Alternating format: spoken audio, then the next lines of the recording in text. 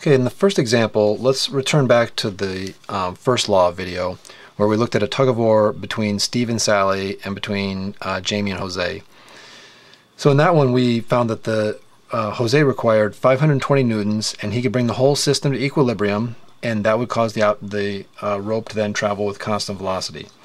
But in this case, you can see Jose is only exerting 490 newtons to the right now, so that's going to unbalance the rope. It's going to make those people who are pulling to the left exert more force than the people to the right, and that's going to cause the object to experience a net force to the left and therefore an acceleration to the left.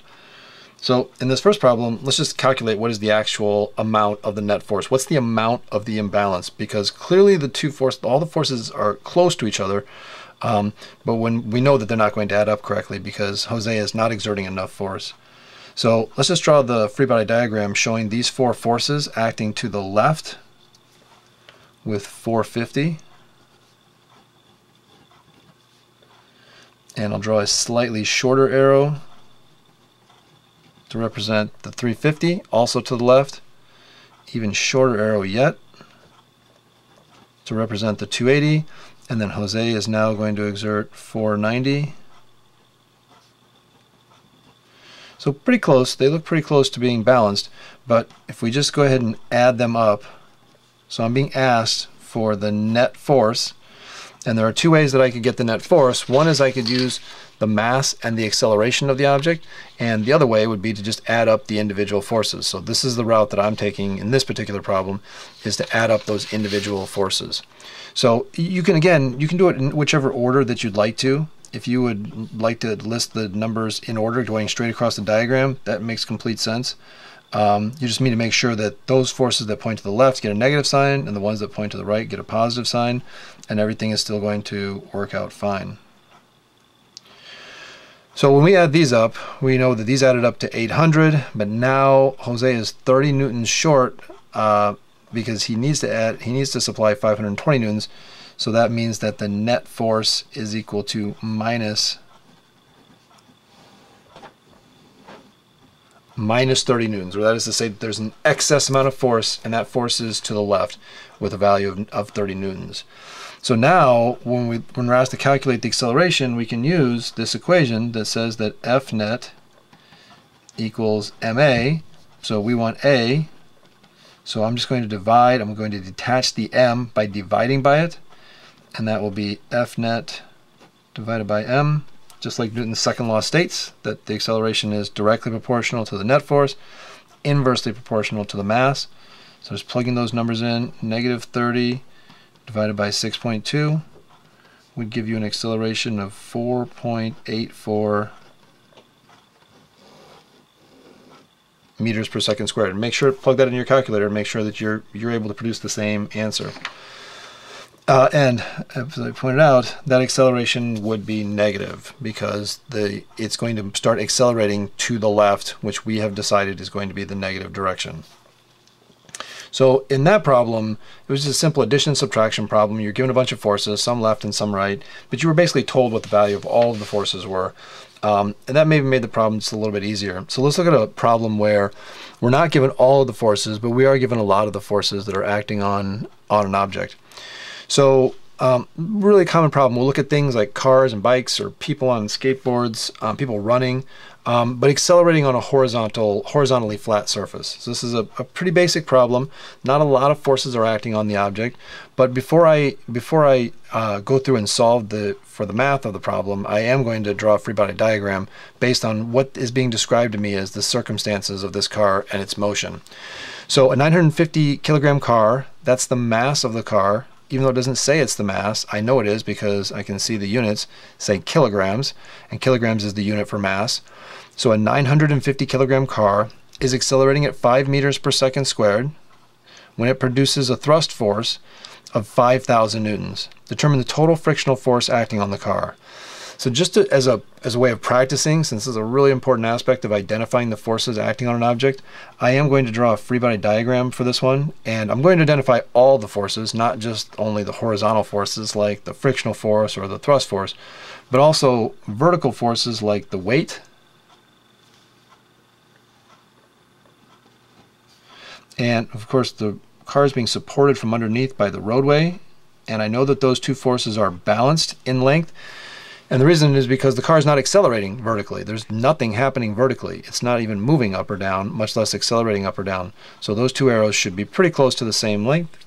And then horizontally, there's a thrust force, which is propelling the car forward.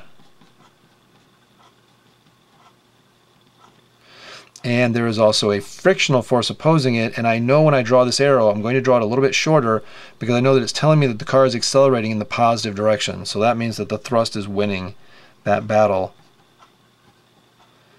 the battle of the balance between the horizontal forces.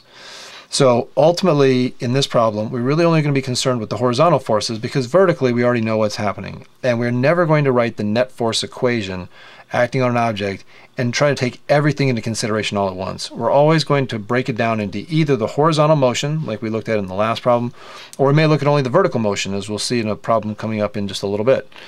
But ultimately, we're only going to look in one dimension at a time, either vertically or horizontally. So in this case, I want to look at it horizontally because my problem is asking about the frictional force.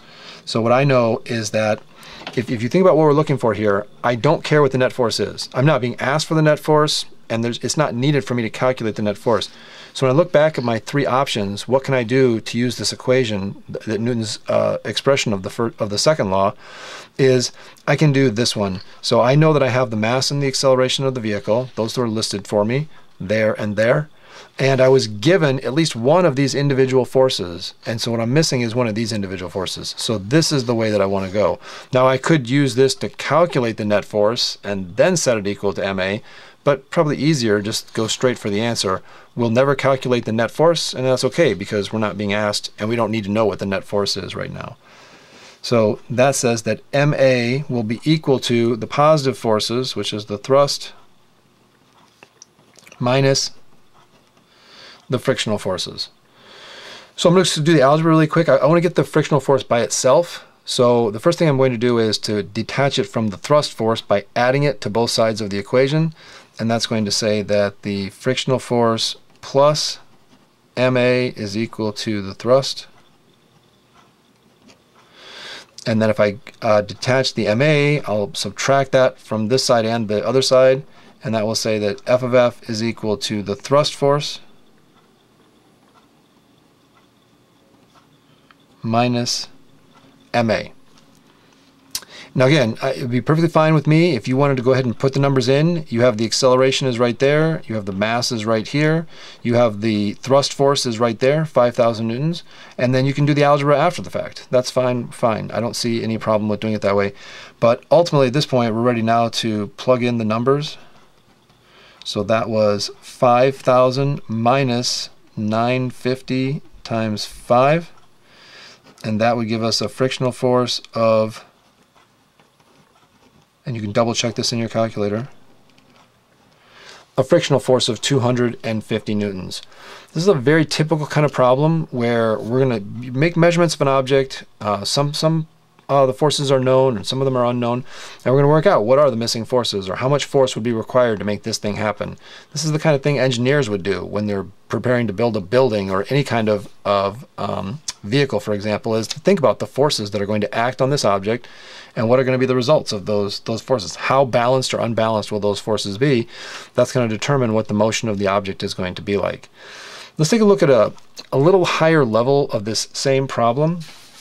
But this time there's going to be a little less information about the actual value of the acceleration. So let's take a look at a very similar motorcycle. So a motorcycle instead of a car, a little bit smaller vehicle, but we're going to have it accelerate. Clearly this is a second law problem because that's what the second law deals with, is acceleration. But in this case, instead of being told the acceleration, you're told that it started from rest and traveled up to 25 meters per second over a distance of 50 meters. So the initial velocity, the final velocity, the distance, and the mass, but what I don't have is I don't have the acceleration, right? And that's the link between the previous chapters on velocity and acceleration and the current stuff on forces is the acceleration. The acceleration is the connecting points. So I'm going to go through and just list all the information that was given to me. This is quite a complex problem. So sorting out what properties do I actually have is going to be really crucial to thinking about what's our path forward. How do we come up with this missing piece of information, the net force acting on the motorcycle? Now, the final velocity, it said that it got up to 25 meters per second, and it did that over a distance of 50 meters. The question is asking, determine the net force. So that would be F net.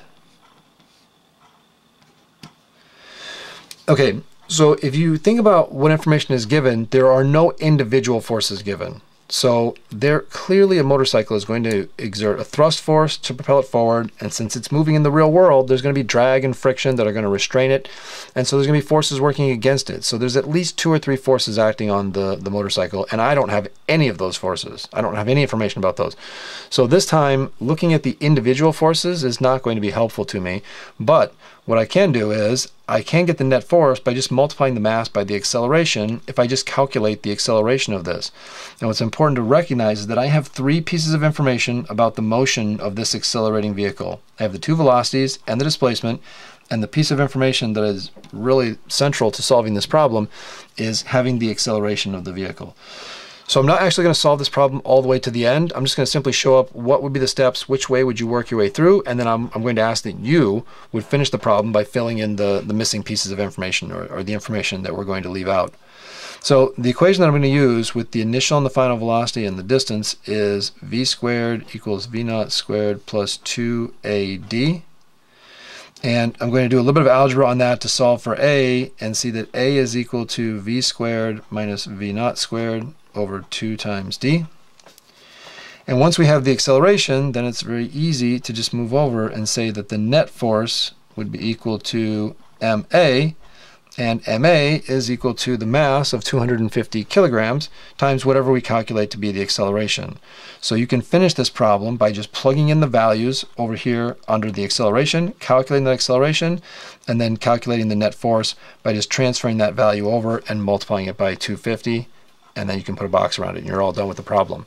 That's a pretty high level problem. That's a level 3 or 4 problem because it requires you to bring in information from the previous topic on acceleration and see the connection between accelerated motion and the kinematic equations that we used in the previous topics. Let's take a look at one last question. We've looked at everything going horizontally so far. Let's just take one last look at a problem in the vertical direction and look at a rocket. So just like I did with the problem with the car, I'm going to draw a Freebody diagram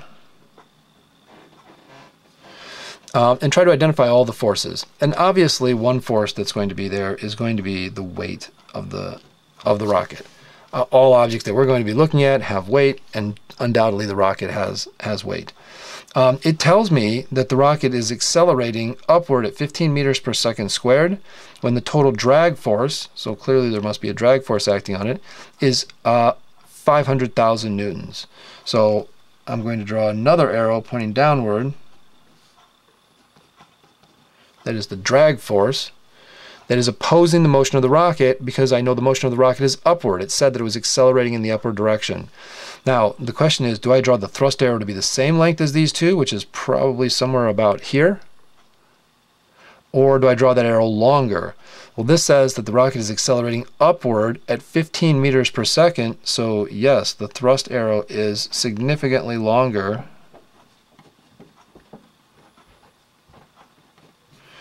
The thrust arrow is significantly longer than the other two combined.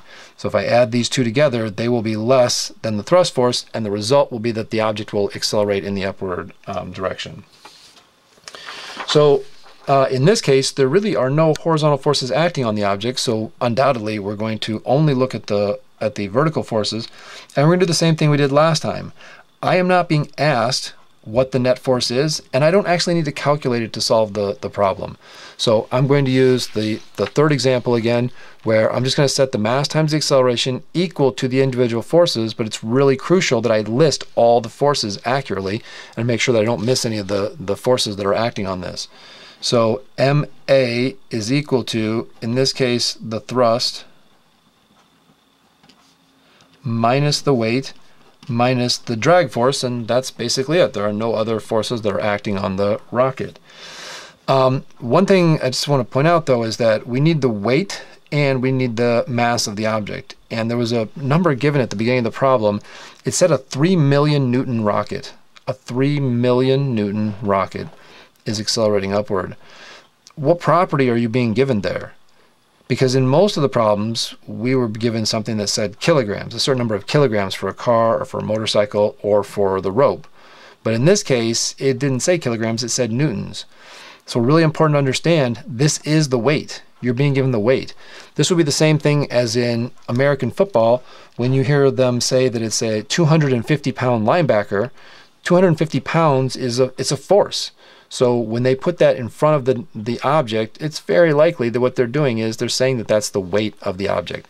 And in this case, you were given the weight, W, so I don't need to calculate this time. I already know what the weight is, but what I need is the mass, which I'm going to get by using the equation that W is equal to mg. So the weight of an object is equal to mass times the gravity at that particular location. So that means that mass would be W over g, and in this case that's 3.0 times 10 to the 6th, and we'll just approximate that the value of gravity on the Earth is 10. So that means that our mass is 3.0 times 10 to the 5th, kilograms. So that gives me the mass of the object. I have the acceleration is right there. I know that the drag force right here is 500,000 newtons. I know that the weight, which was right there, is 3 million newtons, and that only leaves one force left to solve for, and that is the thrust force. I'm going to do the algebra first, but again, if you want to put the numbers in and then do the algebra, that's fine. You could combine these two together to become one number. I can see an argument for that. But in this case, what's going to happen is I'm going to add the weight to both sides so that the weight, and I'm also going to add the drag force to both sides so that both of those move over to the right side, and I'm going to end up with this final statement that MA plus the weight plus the drag force is equal to the thrust force. And we have all of those numbers. So first of all, the mass times 15 meters per second squared plus the weight plus the drag force, which was 500,000 newtons.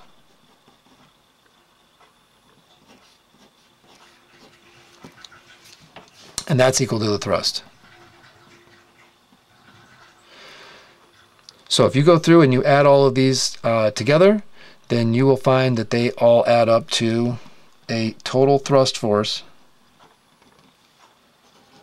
of 8.0 times 10 to the 6th newtons, or 8 million newtons of total thrust. And what does the thrust force need to do? What does it need to counteract? Well, first of all, it has to counteract the weight of the object in order to make it accelerate forward. And then also, it has to counteract or balance out the drag force. And if it balanced out just those two, then the rocket would move with constant velocity. For example, it could hover if it just counteracts the weight and the drag force. Or it can move upward, as long as it balances two forces. But if it wants to do more than just move upward, if it wants to actually pick up speed as it moves upward, then it needs a little extra force, and that's where the MA comes from. The MA is that little extra force that an object needs in order to increase its speed or to decrease its speed. So that gives you a pretty good sample of some of the problems that you might face in the second law, and really crucial that you make the connection that the second law is all about the acceleration, and there are lots of other equations for accelerations that would allow you to solve very complex problems.